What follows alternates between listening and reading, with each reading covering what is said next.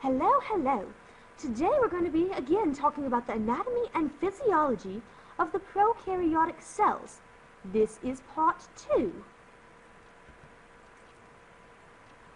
Today we're going to be talking about the external structures, such as the glycocalyx, the flagella, the axial filaments, and the fimbriae and pili.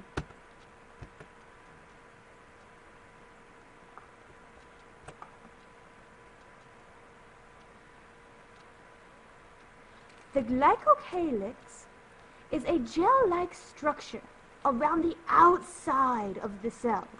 It functions in protection and attachment. There are two types. We have the capsule and the slime layer. It is involved in attachment and in enabling the bacteria to stick to teeth, rocks, and many other surfaces.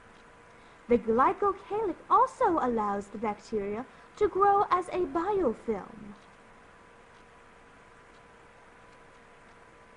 In this picture, we see many strands of bacteria surrounded by their capsule. So the capsule is in the Acinetobacter species by the gram-negative staining.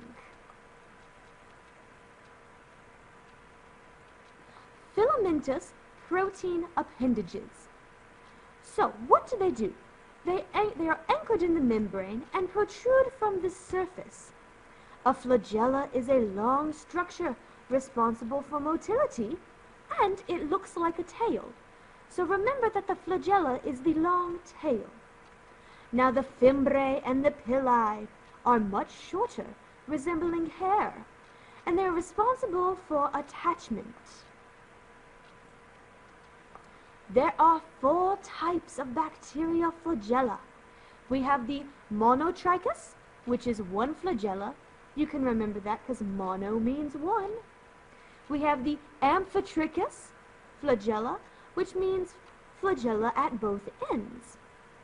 We have the lophotrichous flagella, which means it has many flagella at one end of the cell, and the peritrichous flagella, which means flagella is all over the entire cell. Now you might want to remember these because this would make a good matching for a quiz or a good question on your test. Now here are some example pictures. You can put down your pens as I am going through these. Again, in the upper left we have the monotrichous, which means one flagella. In the upper right we have the amphitrichous, which means flagella at both ends. We have the bottom left is the lophotrichous, which means it has multiples at both ends. And we have the peritrichous, which just has them all over the entire cell. Movement. Again, we said flagella help in movement, and they can do 2 types of movement. They can either tumble, which is a random pattern, or they can run, which is a straight and then turn and go straight again. Again, in this second picture, we see a run. Then we see a small tumble and a run, and another small tumble and a run. And it is leading towards an attractant. So it is trying to go in one particular direction, but it must use these 2 types of movement to get there. Now an axial filament is presented in the spirochetes. Remember, the spirochetes look like spirals. The attachment of the filament is attached at one end of the cell and spirals around and underneath the outer sheath. So it spirals around the cell like a corkscrew. And that's how it actually moves. It moves like a corkscrew.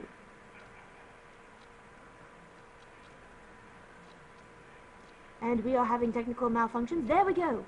So, again on this spirochete, we see the axial filaments spiraling around the outside of the cell. Again, this allows a spiral movement, like a corkscrew. Now the fimbriae and pili. They are shorter than the flagella, and they surround the cell. They are similar structural theme to the filaments of the flagella, but again they are shorter and they have a different purpose. The fimbriae enables the cell to adhere to surfaces such as other cells, other parts of a body, and it may adhere to other surfaces even outside of a body. Now the pili join bacterial cells together in preparation for the transfer of DNA from one cell to another. That is known as conjugation. So bacterial conjugation. Well, we know it as bacterial sex. Again, the pili touch one another, and the DNA flows from one bacteria into the other. An example here is we have our bacteria with our pili. Again, they are short appendages, and remember the pili is for the transfer of DNA from one bacteria to another. In this image, we see both a flagella, which is very, very long. We have the pilus, which helps in attachment and transfer. And we also have the shorter pili, which are surrounding the cell that attach to another cell and transfer DNA. Next, ladies and gentlemen, we are going to talk about the internal structures of the prokaryotic cell, such as the cytoplasm, the chromosomes, the plasmids, the ribosome, the inclusions, and the endospores. So the cytoplasm is everybody has a cytoplasm. Doesn't matter if it's you, me, plants, animals, cells, prokaryotic cells. It is the substance of this inside of the cell, inside of the cytoplasmic membrane. It is about 80% water. It is thick, aqueous, semi-transparent, elastic, gooey, gel-like substance that holds everything in place where it's supposed to be. Again, everybody has cytoplasm. The chromosomes, or as y'all know, the DNA. Now the DNA inside of a prokaryotic cell is found in a central location known as the nucleoid or the nucleoid region. Remember, there is no nucleus in the prokaryotic cells, but it is a nucleoid region where it sort of gathers. It is a single circular double-stranded loop. So again, only one loop of DNA for the entire bacteria, but it holds all of the DNA required by the cell. Again, one single loop. We see the DNA up top in red. Again, it is not in a nucleus, but is kind of spread out in a nucleoid region or a specific area.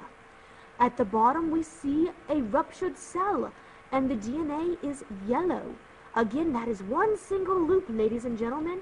It may look like many, but it is one single loop that contains all the DNA for that prokaryotic cell.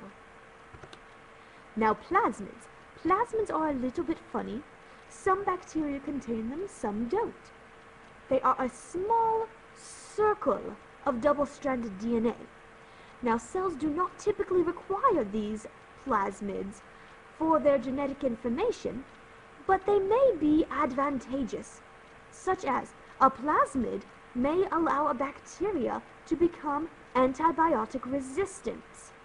That's actually what has happened with MRSA or staph. Staph has become methicillin-resistant Staph aureus by picking up a plasmid or a little bit of DNA that allows it to combat our antibiotic. Ribosomes. Everybody has ribosomes, but we as eukaryotes have a little bit of different size ribosomes than the prokaryotic cells do. Again, ribosomes are the site of protein synthesis. It's where proteins are made, and it consists of two subunits. We have a 50S subunit and a 30S subunit. Now in the prokaryotic ribosomes, 50 plus 30 equals 70. Again, they're smaller and they're a little bit different configuration than our ATS ribosomes in the eukaryotes, but they still perform the same function. So remember, in prokaryotes, 50S plus 30S equals the 70S ribosomes. Again, I show you a picture of the 30S subunit, which is the smaller one, and the larger 50S subunit coming together to form the complete 70S ribosome. Inclusions. Inclusions are basically storage for the prokaryotic cells. It stores excess nutrients, such as an example as a polysaccharide granule that stores sugars such as glycogen and starch, or a lipid inclusion that stores oils and fats, or a metachromatin granule that actually holds inorganic phosphates that can be used to synthesize or make ATP. Remember, ATP is energy, so you might want to put energy out beside ATP. Good afternoon, Spartan. And ignore what's going on over here. So, we do have our storage granules in this particular bacteria. Endospores. Endospores are really cool, and they occur in the genre of Bacillus and Clostridium. So an endospore is a dormant cell. It is sleeping. Not much metabolism is going on, and it is produced by the process of sporulation. Now, once it is an endospore, it can undergo germination. Germination is when it exits the dormant stage and becomes a vegetative cell. So a vegetative cell is an actual acting and forming and normal functioning cell. Several species of endospore formers can cause disease, such as botulism from bacillus. So here we have how we actually make an endospore. If you look up at starting point 1, we have a cell that has gotten the message to create an endospore. So it starts by copying its DNA. One copy of the DNA will start having a spore septum form around it. In the second picture, we see that the plasma membrane starts surrounding the DNA and have a cytoplasm, and it isolates the DNA. In the third step, it surrounds and it forms a double membrane. In step 4, the peptidoglycan, or the strong stuff, actually forms between the membranes. Fifth step is that a spore coat forms, which gives it even more strength, and then it is freed from the cell. What's really cool about endospores is that they can survive extreme conditions. It can survive temperature, it can survive acid, it can survive cold, it can survive no food. So in this dormant state, it can survive, and then when conditions get better, it can actually come back. This is an example of a cell creating an endospore.